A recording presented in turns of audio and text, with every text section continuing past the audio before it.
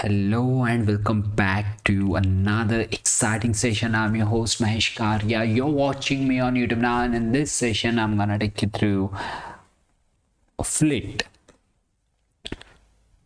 So Flit is just announced by JetBrains, where it is a kind of next generation IDE, and we are gonna install this and we are going to understand what it is about and what are the features that you will get inside JetBrains Flit. So without wasting any time, let's deep dive into it. So I'm going to click here to download and I'm going to choose this one for my M1 MacBook Pro. You can choose this Intel version as well, or according to your choice of platform that you are using. Okay, so I'm gonna click here and it will show me the pop-up to download for the very first time. Okay, it's already downloading though, and once you have it, you just need to click here, install this, and you just need to drag this thing over here. If you are using Mac or if you are using Windows, the process will remain the same as if you are installing other apps. Okay, and hopefully this is done. Okay, stop. So yeah, this is done already. Let me open Flit now. Okay, no worries, let me see here. This one is my Flit box. Okay, let's open this up, close this thing, eject this thing, options, allow, and now I'm gonna select this license. You can choose your theme. I'm gonna choose this dark one, and my preferred language would be English for now. Get started, and here you can see this Flit over here, which is a new. I'm gonna install it and it's gonna take time. Till then we are gonna go to the other tabs for projects and services. So this is a common playground for all the extensions provided by JetBrains, all the IDs that you use from JetBrains. So this is not a single click install. So that's the only different case apart from VS Code. It is quite different approach to install the things though. Okay, then once you have installed this, you just need to click here and it's gonna open the preview of this Flit app for the very first time. And here we go, you just need to click here to confirm this thing and continue for next window. And this is very first look of Flit, which is very minimal, and the current version that I'm using for the public preview is 1.9231. okay, and I'm gonna open something over here by dragging new folder on the top of it. So let me rename it. Let me make new folder as a demo, and I'm gonna drag this folder. Let me see if it works. Yeah, this is working like VS Code. Now I'm not gonna compare with VS Code because it's completely different and it's going to be paid in a while in future, hopefully. And I'm gonna create very first basic HTML page so we can see how it works. Okay, so there is a smart mode is available which will analyze your code and it will provide the errors detections, fixes, and the messages and the code completion as well. So I'm gonna enable this thing. Okay, and now we can start writing code quickly like this. So I'm not sure if I can get the suggestions now. Okay, like this I'm getting it already. Now here I'm gonna write h1 tab, let's say, which is not working here. There are extensions that will be available in future. For now they are working on it. So hello, I'm not sure the kind of shortcuts we can use here, but I'm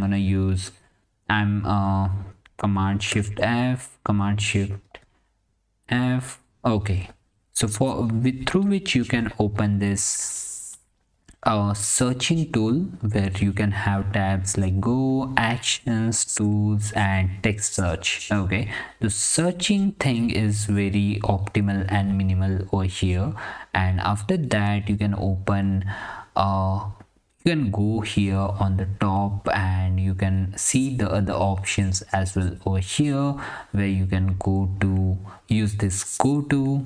So few of common things that you can use here, like symbols, files, lines. Okay, and you have shortcuts for that. If you want to jump to some line, you can write like 2 and you can hit enter.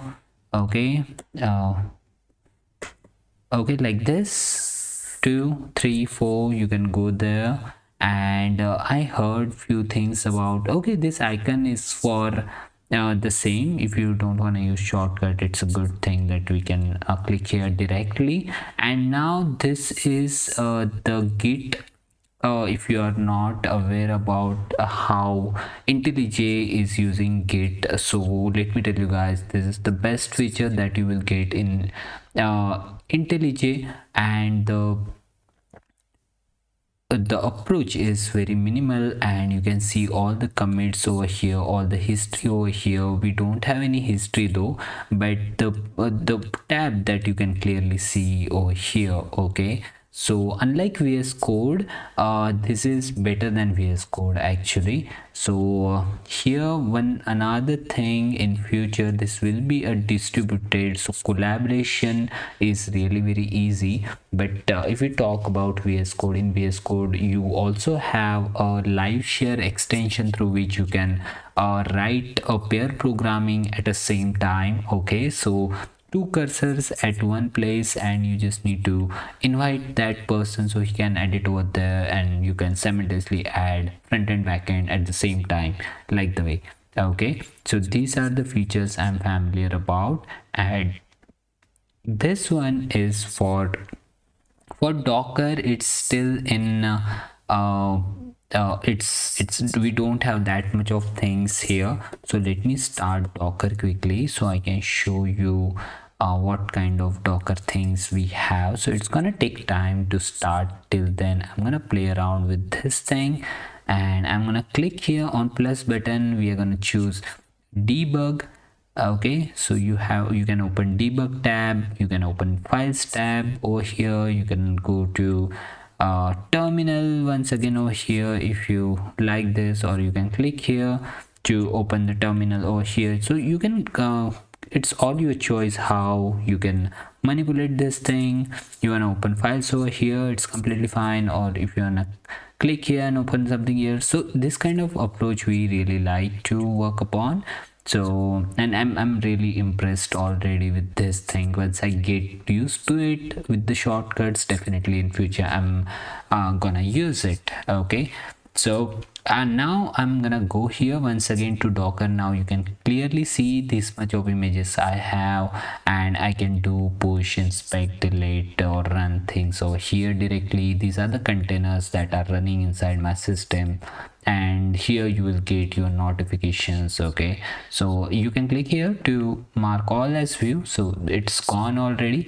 And inside settings you can go and you can make general settings changes, like zoom. Let's say I'm gonna zoom this thing, default key map of IntelliJ, or default if you're familiar with whatever it may be.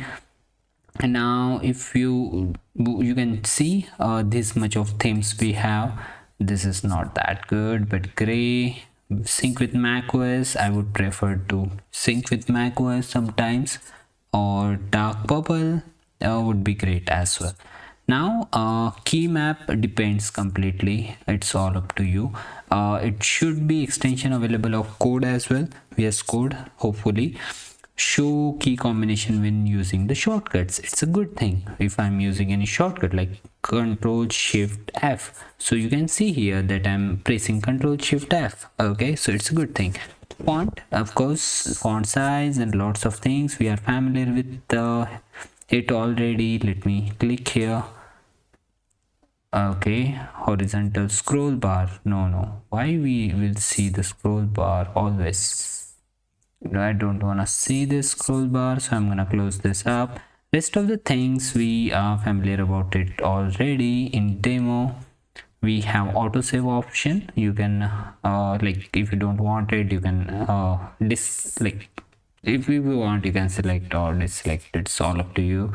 And this is it, I guess, for this tutorial, guys. Most of the things I have told you already, and for most of the languages support we have already. So if you are not familiar about it, definitely you can go to the official site and you can see what are the possible extensions and what are the languages supported by this, like Kotlin, other Java, and lots of other languages that you can think of. Okay, so yeah, this is it, I guess, for this tutorial. Now we can stop, I guess, and you can click here, browse documentation. This is the last thing, and here you can go through the things if you are not aware about it. I have gone through it already.